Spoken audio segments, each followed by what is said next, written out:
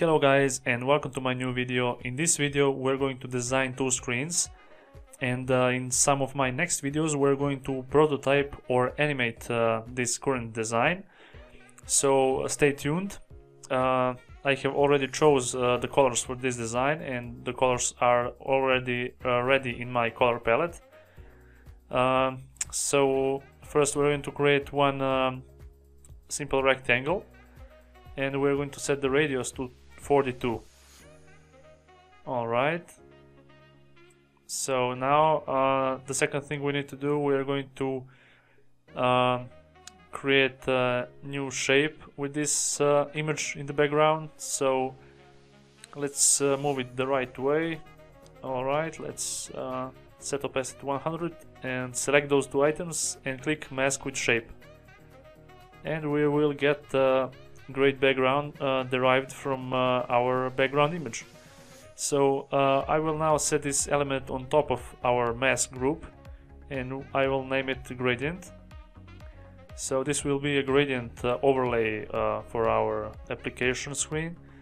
So we're going to use a linear gradient with yellow and orange color. So let's move this a little bit like that, and down below as well.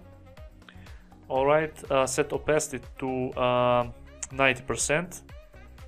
Okay, now that we have our background created, we will start with the text. So let's say our app is called Meetup. We'll say font size to 42, font to SF Pro display, bold. Okay. So we're going to center this text on the screen, and below that we're going to add one line, white color as well, 5 size. Okay, just below our text here.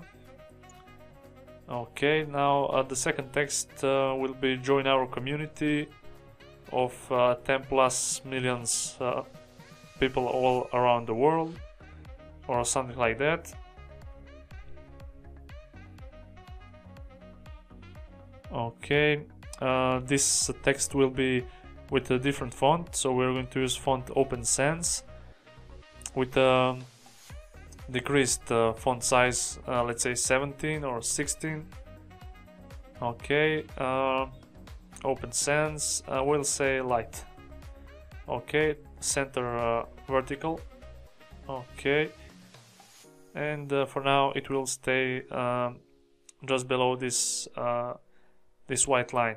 So the next thing, we're going to create a button. So create a rectangle here. Width will be 234 and height will be 34, or 64.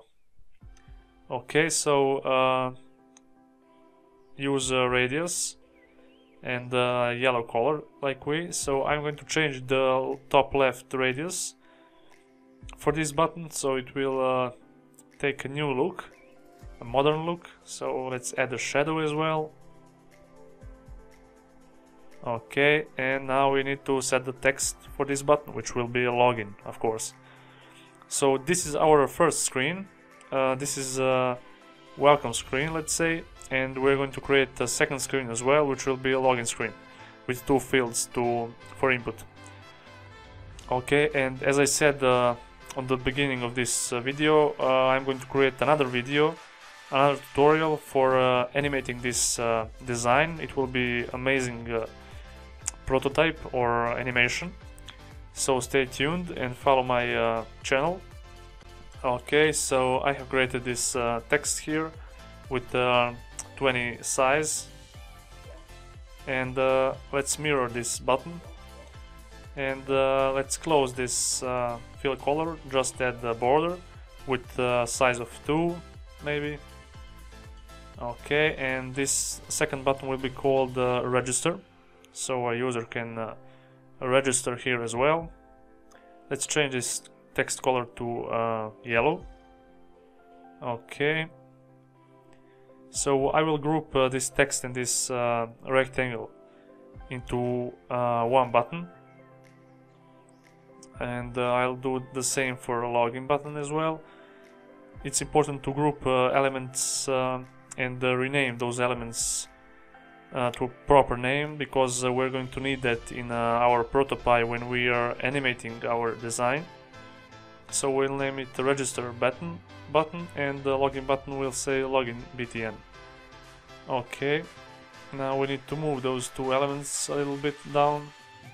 Okay, somewhere bottom margin should be around 50, and top margin from our login button to our subtext should be 50 dp as well. Okay, it should look something like that. Okay, now that we have our welcome screen ready, we are going to create another screen, and for our login, so user can type username and password. Okay, just drag here and copy this this screen, and we're going to delete some elements from here, and instead we're going to write another text here which will say login to your account.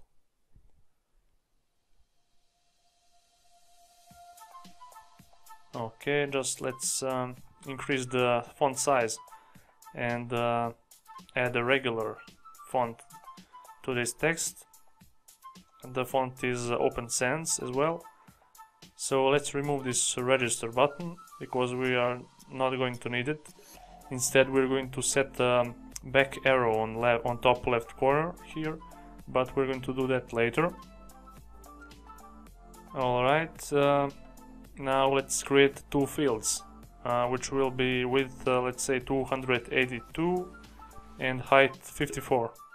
So set a radius to all the angles, center this element vertically. You can add shadow, it's optional. And let's copy another field, which will be for password.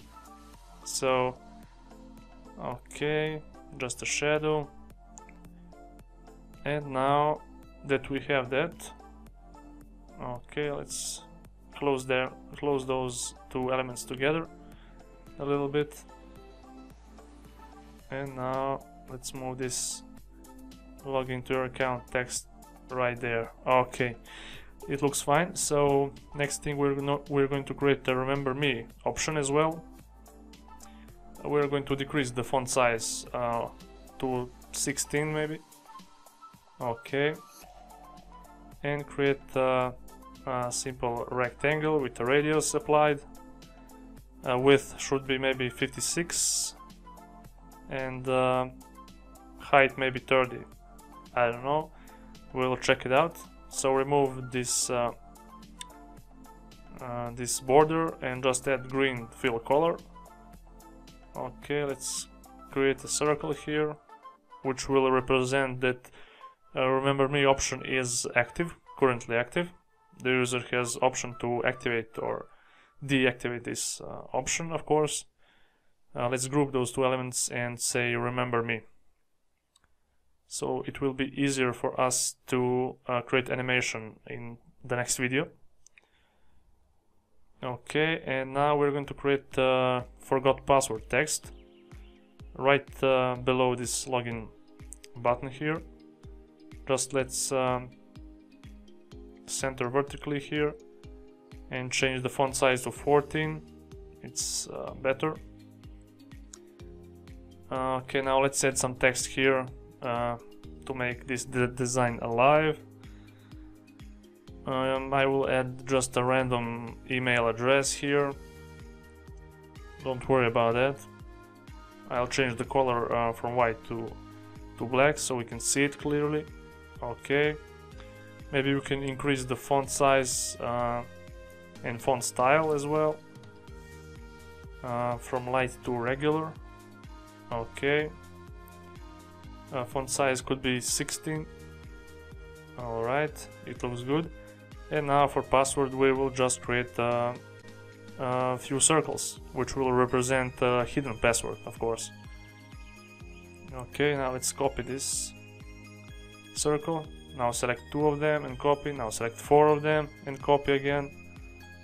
and let's copy one more time those 4 circles. And we have our password, so let's select all those circles and group them in one container, which will be named password, for example. It will be easier for us to navigate those elements afterwards. So, okay, left margin should be 30. And we're going to move those elements a little bit. Let's adjust the space between them, so it will be a great user experience. Okay, let's move those 2 on the right a little bit. Let's group all those elements now and move them on the bottom, like this maybe.